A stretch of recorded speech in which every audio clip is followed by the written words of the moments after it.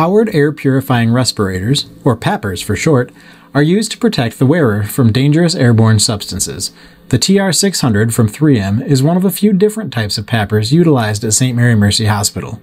This video will discuss the setup and use of the TR600 by 3M. Before using a PAPR, you will need to make sure you have the appropriate supplies.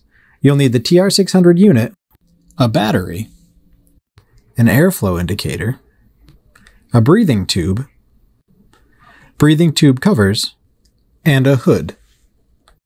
The first thing you'll need to do is take the breathing tube and cover it with one of the breathing tube covers. The cover is a long cylindrical plastic tube. You'll need to insert the breathing tube into the cover and pull it all the way through. When successful, take a twist tie and secure the cover to the tube at both ends. You should find the battery on the charger, remove the battery, and push the test button to make sure that the battery is fully charged. Attach the battery to the bottom of the TR600. Power on the unit by pressing the power button on the far left. The unit will begin to run through a self-test startup sequence. Each of the lights will flash, and every light has a designated meaning. The battery charge status is located in the battery-shaped lights. The filter status indicator is the set of lights directly to the right. If all of the lights are illuminated green, this indicates a new filter with full capacity. If only the bottom light is illuminated, it will be blinking red and indicate a depleted filter that needs to be replaced. The airflow control is the button directly to the right of the power button.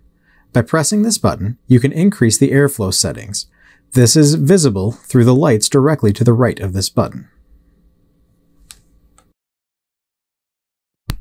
To power off the unit, hold the power button until the lights turn off. Before you use the PAPR, you will need to ensure that the airflow is high enough to ensure your safety. You will need to perform a quick airflow check using the airflow indicator. Attached to the indicator is a card that shows elevations. The elevation of Livonia is 206 meters. If you find that on the chart, and match that with room temperature of about 68 degrees, it will tell you that you need to have the ball floating at least level E. Locate E on your airflow indicator. Turn on the unit and insert the airflow indicator into the open port. It can take up to 1 minute for airflow to stabilize. You should see the orange ball float at or above the level of E. If your airflow is sufficient, insert your breathing tube. Take the end with the two metal knobs and insert it into the open port, and twist it clockwise. On the back of the hood, there's a port to attach the tube.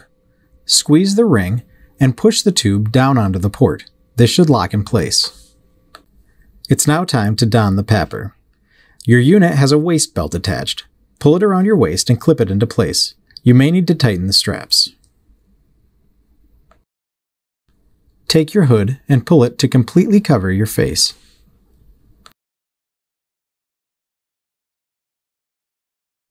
It is not necessary to wear a surgical mask under your hood.